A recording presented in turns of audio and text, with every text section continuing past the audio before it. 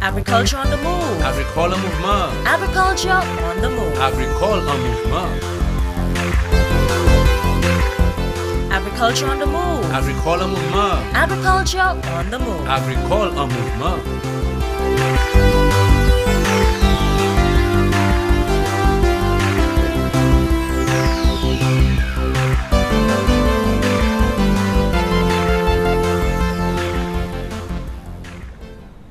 Hello again, St. Lucia, and welcome to the program Agriculture on the Move. I am Phillip Sydney, your host. Today, our discussion is very broad, but very, very interesting and very important.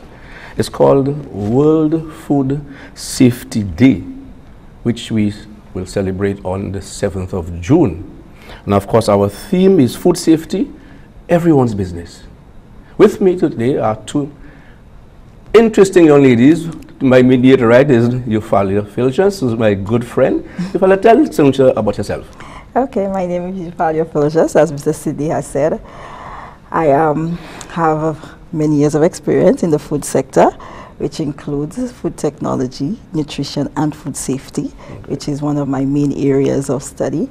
And I have been working with persons from the farm level up to the processing level. So that gives me a range of experience in food safety. Definitely, I know that very well. Hi, good day everyone. So my name is Cherry Ann Smith and I'm an agricultural officer, and I recently completed a master's degree in food safety and quality assurance. Currently I work at the marketing unit and we're working to promote food safety in St. Lucia. Great. Give us a little background, Sharian, concerning this World Food Safety Day. So last year in 2018, the United Nations, together with the Codex Alimentarius, the FAO, Food and Agriculture Organization, and also the United Nations, during one of the United Nations General Secretary meeting, they decided that it's very important to observe World Food Safety Day. And it was there that they decided that World Food Safety Day will be celebrated each year on the 7th of June. So we are here today to make St. Lucians aware, or to become more aware of food safety, what it involves, and what disadvantages, I could say, if we do not follow the necessary protocols associated with food safety. Good. Well, Ms. Phil, just tell us about, what is food safety? Food safety is ensuring that whatever that is edible for human use is in a condition that when a human eats it, that it will not get them sick or infect them or injure them in any way. And most times when we think of food safety, we think of only getting infected, sick, but you could eat something with a bolt and then crack your teeth, something, so we have both physical things that could cause injury to humans, we have microorganisms, and we also have toxins like chemicals that can also get you sick. So these are the different ways that we can make food bad. There are 3 different ways: microorganisms that could make you sick. We also have the physical ways where you get nails and you get pieces of wood, you get metal and all kind of stuff like that in food. Even hair that may not cause injury, but then you don't want to see a piece of hair in your food. Unsightly. Definitely not. You'd wonder what else is going on at the back there when they're cooking the food. And we also look at the chemicals which also can be introduced at the processing plant, not only on the farm, yes, on the farms, but we get chemicals put into our food so that it could get preserved and so on. They could put too much of that. That could also make us sick. So there's a range of areas that we need to look at when we say food safety. So, Mr. Sydney, excuse me, even before we can define what is food safety, it's important that we define what is food. So food, as we know, is any substance that we take into our body that provides our body with nutrition. Right. Now, according to the World Food Organization, animal feed does not constitute food. There are different things. Plants before harvesting is not considered food. Tobacco, these things are not considered food. So food is anything that provides our body with nutrients. Food safety then would be the different measures that we take, for example, the handling of the food, the preparing, the storage, the correct temperatures to prevent those risks. And like Euthalia said, we have the chemical risk, the microbiological risk, and the physical risk associated with food. And you know, the most uncomfortable situation is, you know, you have a nice plate of food and you're enjoying it, and then as you bite, you hear, yes, there's a stone or something. Yes, Man, yes. this thing is so annoying. Yes, it is. Yeah, but so that is considered a physical hazard. Yes, Yeah. but the worst thing is the ones that we don't see. Yes. That's the Right. one that yes. destroys you the Oh, most. yes. So Oh, we yes. have the microbiological Yes. and the chemicals. Right. Which the chemical now is an important issue, which brings us to the pesticide residue, which I think we'll get into a little Yes, bit yes, later. yes, yes. But like she said, those we cannot see are our main concern. Yeah. Yeah. There's a saying, okay, from the farm to the table. That's correct. But for me, it's from the soil to your mouth and beyond. You understand? When it's getting there. Exactly. So if it's good and getting there, of course, you look buoyant. But if it's bad, of course, it gets you sick. Okay. But let's go back to. I mean, it's a pity somebody is not here to really talk about, you know, from the soil level, from the farm level, because for me that's where it starts. Okay, from the soil. Okay, what is given to the plant, what the plant takes up, right? So if you use your chemicals, your toxic chemicals, and that's not used correctly, okay, and the plant takes it up, and you eat the plant, be it vegetatively, like lettuce or tomatoes, I'm sure you can get sick, right? Sure. Right. And So I was just about to say, if not only plants, you have to look at animals also. Right. So right.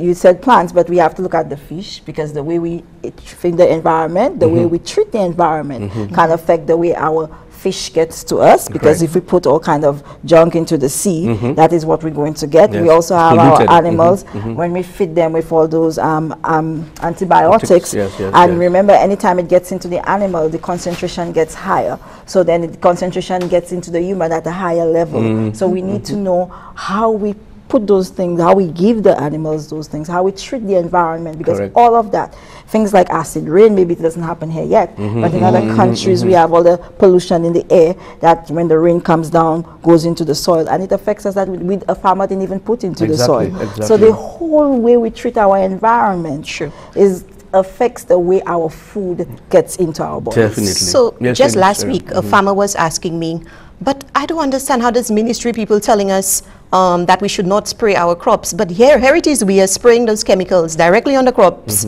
and y'all are asking us to observe residue limits, but we already spraying them directly on the crops, which we are eating. So where is the concern here? But the truth is, after you spray your pesticides, there is a wait period. There's an interval that you're supposed to wait, where the chemical becomes less concentrated. Correct. So if you don't observe that wait period, obviously it's going to have an effect on our human. And that is very, very important. There are two reasons there. One, the farmer will spray, and he's supposed to wait for this wait period, maybe 14 days. Yes. 4 days into his spray, all right, Massey calls him for a crop. Yes. The money is there, it's right. He would harvest it. He will harvest it, and that's what happens. And that's the problem. Yes. Okay? Yes. Then we as consumers, we purchase it. For me, there's another more important point, pre-larceny. Yes. So the farmer has to Yes. The brace. farmer sprays it today, especially say lettuce, because you can eat lettuce at any stage. yes. Yes. Right? He sprays it today. The farmer, the guy passed the next day, and he will harvest it and sell it to you. Yes. Yes. Yes. You can imagine what's happening to us. Yes, and you need to understand the level of diseases that we have here now. And Exactly. we don't understand what's happening in the country because everybody is sick. Exactly. And so now we're seeing increases in chronic diseases and cancers and these Cancers, things, and especially we cancers. don't know, Yeah, yeah. you know, Because so it could possibly may as well be because of some of those practices. Definitely. Hold that point. We do for our first break. You're watching Agriculture in the Move. Stay tuned. What's in the food you're eating? Do you really even know? All the chemicals and hormones used to accelerate their growth. All the artificial flavoring, sweeten sweeteners and colors too. We consume and we don't spare a thought for the damage that they'll do. No, think about the children. Think about the children. How will we save them? Chemicals and GMOs are not the solution. Use organic and join revolution. Excessive agrochemical use, additives and genetically modified foods are harmful to health and the environment. Join the good food revolution. Grow, buy and consume organic. A message from Rise St. Lucia and the Ministry of Sustainable Development with funding from the GEF Small Grants Program, UNDP. The good food revolution. Welcome back to the program. We don't want to scare you, you know. We just want to be aware of your surroundings, how you should eat, what you should eat, get information. Those persons who are involved in biology would know about plants and how they function. You have the vascular bundles, the xylem and your phloem, you know, the uptake of water and nutrients via the xylem. The phloem brings it back down to manufacture. So whatever that is sprayed, and if it is very toxic, of course, it is manufactured in the plant itself. So that is why the farmers have to be very, very, very careful. You know, what they spray, the concentration, the right rate of that chemical is very, very important. And people, mind you, you all need to be alert and, you know, start to use the less harsh chemicals, you know, when you are spraying your plants. Okay, there are biological control that you can use, IPM. I mean, speak to your extension officer and you will know all about it. But Euthalia, coming back to you, you talk about, you know, various organisms that can be detrimental. Tell us a little more about that. Okay, most of us, when we think that when we cook the food, we kill off all the bacteria. Yes, that is true. However, bacteria can produce toxins. If you leave the food out in the temperature danger zone for long enough, the bacteria will form toxins that you cannot kill even if you cook. And that is very prevalent, especially in fish also, that some enzymes break down and causes toxins. And when we have the fish left outside, especially we tell the fishermen, try to put the fish on ice. But they look at that, their boats, they need to do maximum use and put enough fish in their boat, so they don't want to carry the ice bucket or the ice box that is given to them all. So I'm saying these are the things we need to look at. Toxins are not only from chemicals placed in, but the natural toxins from bacteria and breaking down of enzymes, because sometimes when you eat fish you feel it prick your mouth. Yes, because these are toxins that has done because of enzymatic breakdown of the food. So we need to look at those things, and these things you cannot cook them out. They will stay in the meat. You cook it and then you can get infected. An adult may not die from it, but you have child or people that are sick can get infected and get very sick from those toxins. So the fish, when it gets contaminated via what you see, and it starts to prick your tongue and your lips get swollen, and some people's face get all swollen. Yes, so these are toxins. Yes, these are also considered chemical hazards and risks. And we must also look at allergens. We don't look at allergens as a risk, but it is a risk now. People are allergic to everything these days. So we need to look at that too when we prepare our foods. What are we putting in there? And we must be aware of people that are allergic to certain things, that they don't get contact with that thing. Okay, take us to the handling of food. Harvesting, and up to what you just spoke about, the handling of food. So there's something called good agricultural practices. Correct. Now the good agricultural practices are various measures that are put in place for a farmer to observe, especially during his harvesting process. So the good agricultural practices would involve things like ensuring that you're using your safety gears during harvesting. Yes. Also, when you're spraying too. When you're spraying, also post-harvest, what is it that you do with the fruits? After some farmers, they harvest and they leave it out in the sun. That could affect the quality of the fruit as well, and also the safety of the food. And where you store it is also important. We have done some studies, and some products are very good from the farm, but when they store them and then they sell them, they find all kinds of things going on, because you could have access to insects. Insects could come in there. We were looking at a study done on farine, and they say they found fecal coliforms in farine, and that is due to storage. So the problem in most of agricultural products is where it is stored, and our farmers sometimes are not careful in what bag they put it. They put it in a dirty box, in a dirty container, and then they just put it away. Now, she talked about good agricultural practices. We also have good manufacturing practices, which is in the plant. So in the plant where it is processed, you need to practice the good manufacturing practices, like ensuring that everything that you do from the beginning to the end, buying from a reputable supplier is very important. Garbage in, garbage out. If your supplier give you bad products and it's not being cooked at any stage, then you're going to have bad food. And remember the toxins we talk about, we can have toxins in that food. So you need to be careful who you buy from, how you manufacture. The people that are manufacturing in your plant have to be in a healthy condition, because we look at cross-contamination. They need to be aware of food safety themselves. I cannot use the same chopping board that I just put meat on and just go and chop bread or whatever on it, or vegetables on it, or don't even wash it properly. Forget to bleach it, put bleach on it to kill off the bacteria, and then put something else on it. Let me give you a scary thing. I've not seen a place. The guys who actually clean fish on those same wooden chopping boards, okay? And after the day, they put it away, okay? Rats run on it, they pee on it, and whatever the case may be. Somebody came on the next day and they took that board and they threw in some bleach material. You will not believe what came out from the cracks of this. Maggots, right? Okay, and the guys would use this the next day to chop fish again for us.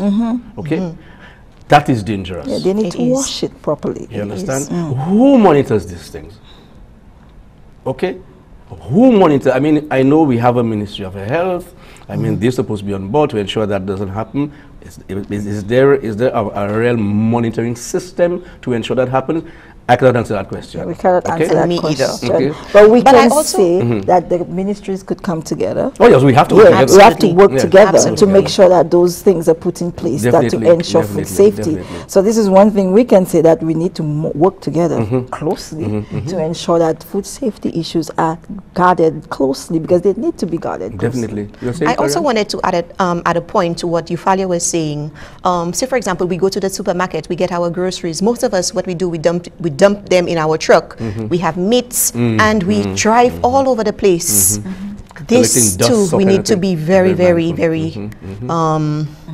cognizant of this practice. You're right, you're very right. Yeah. Food fraud.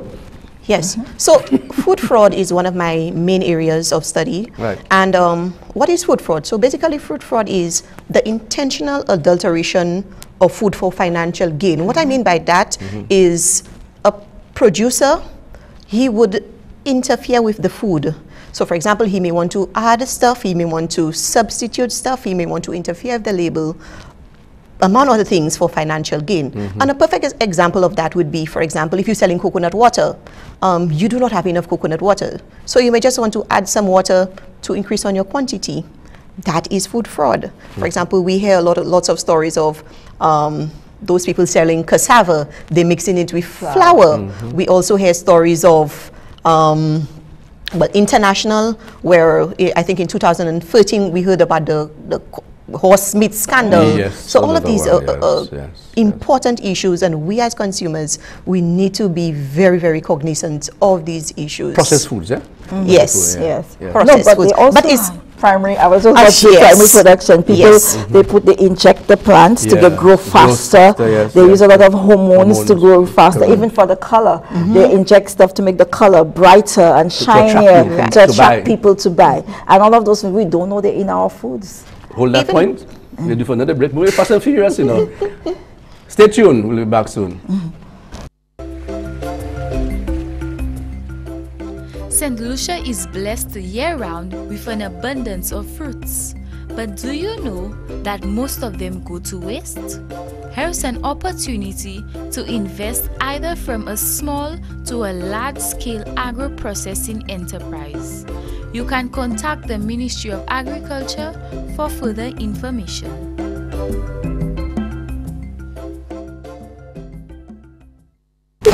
Welcome back. Boy, this food fraud thing is taking over. Like you mentioned, additives to make money out of it, false labeling, you know. What I'm happy about, just moving forward, because we're on our last segment, I know who's supposed to be testing these things when they come on island. Okay, we see what do you call it? Plastic rice. Plastic rice. We correct. hear these are We accusations. hear. Yes, We hear. allegedly. Alleged. Yeah. Also the cheese, I was told too. No, wait, Yes. you see, that's the thing, people don't understand the process. Right. It is plastic. Even margarine is plastic.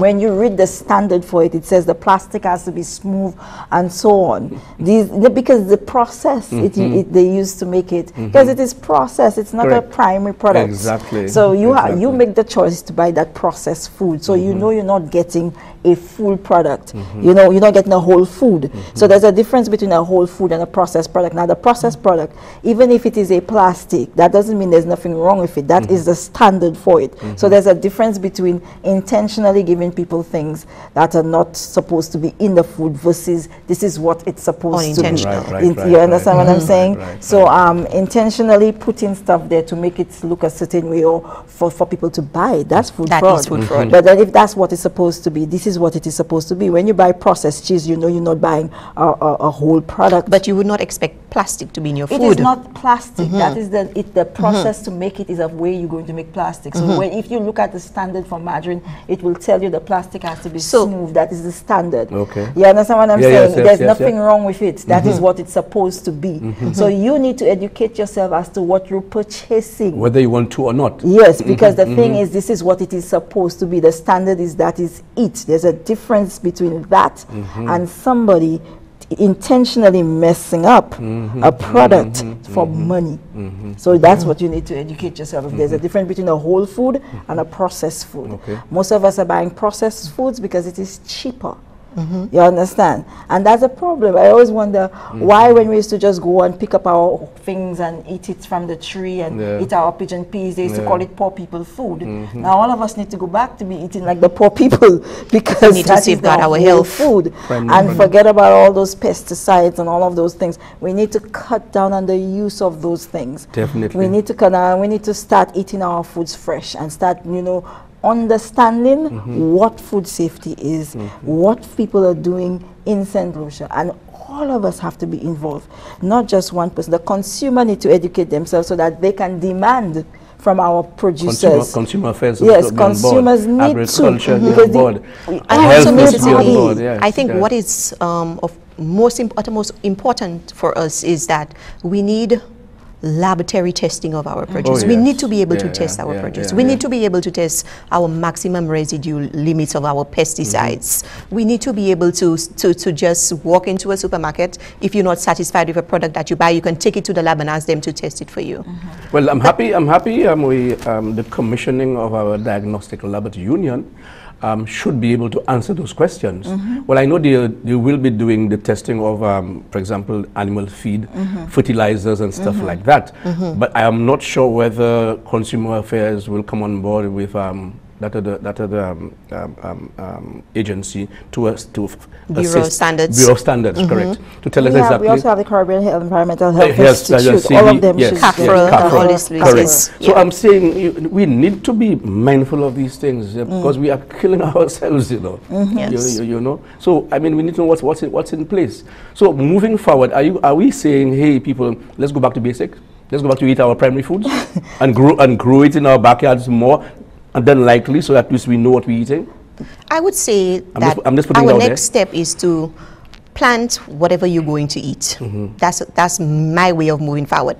Like the film says, it's everyone's business. We all involved because food safety, one food safety instance can be very, very, very costly, not just to you as an individual, but on the country's economic development. We're talking about people losing their days of work.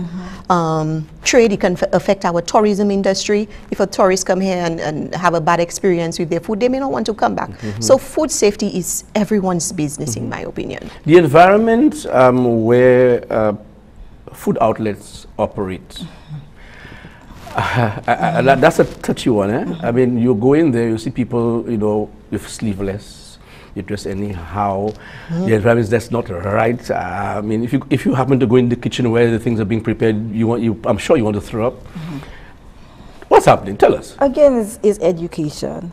Do we know why we do things? Some people, you tell them, okay, wipe the table with how many percent bleach and water, then they would just use water because they don't understand. Why should I put bleach in there? Why am I doing this? I mean, sometimes we walk in classrooms, we see all our chefs in their chef suits walking around town. And they know it is incorrect. And I always tell them, when I see them, I say, it's either you are not a trained chef or you don't know what you're doing, because a chef should not be walking around with his chef jacket all the way in the streets of Castries when he's on his way to work and so on. So we need to look at those contaminants inside. There should be a flow in any kitchen and how things are done. In a processing plant, in a kitchen is the same. So you have your dirty room where you introduce your products and then it moves across until it gets to another point where they don't cross-contaminate. And when you have small spaces, this is very, very difficult to implement.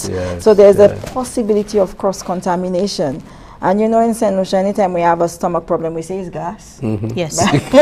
We say it's gas. And by the time it could be food poisoning, because we just don't understand what is inside of our bodies. We don't know what we eat. And we have so many common food poisoning things that just happen by cross-contamination, hands not being washed properly, and so on. I think it's a whole education for everybody. Like we said, it's everybody's business. The consumer, a good food revolution. A good food revolution, a food safety revolution. As we about to end, give me some the final words.